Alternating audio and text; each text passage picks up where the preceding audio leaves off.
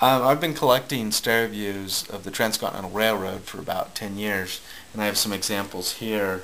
Um, One of the things that's going on is in the 1860s, people, the way they're seeing the West and seeing images of the West are through stereo views. And if you grab a coffee table book today of the Transcontinental Railroad, those are not the images that people saw then. They saw stereo views. And so I think a lot of these images have been sort of forgotten about. And so I'm purchasing them on eBay, and then we put together a collection called the 19th Century Western Stereo Views Collection. And we're hoping that through that we'll get a little more publicity and get people coming in and checking out these stereo views. And one is, again, a lot of the images have never been published.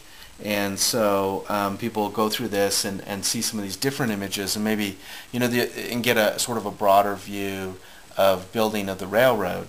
One of the things that's going on is that these stereo views really fill in the nuts and the bolts of building the Transcontinental Railroad. Instead of just a few images, you're seeing a really wide, vast array, and they give, in some ways, kind of a different impression.